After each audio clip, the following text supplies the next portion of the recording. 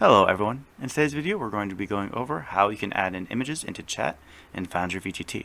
This can be done using modules, but it also can be done using the core program. So the first thing you want to do is go down to the bottom and create a new macro.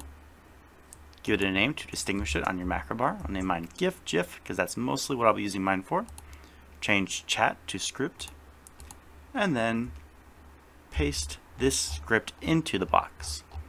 Now, rather than having you try and look at this box and copy it word for word, I'll just put it down in the description below. Unfortunately, it needs to be in a Google Doc because I can't put all of the symbols that are present here in the YouTube comments. Alright, after that, you just need to press Save Macro, and you are pretty much done. Because when you click on this, it'll pop up with a box asking for a GIF URL. Let me go ahead and show you where you can find that. Alright, so I've found this adorable image here. If I want to copy this image and put it into Foundry, I can just right click, go to copy image address, and I am done. So I'm going to go back now to Foundry VTT. And the final step is to again click the macro and paste. And we can see there it appears in the chat window.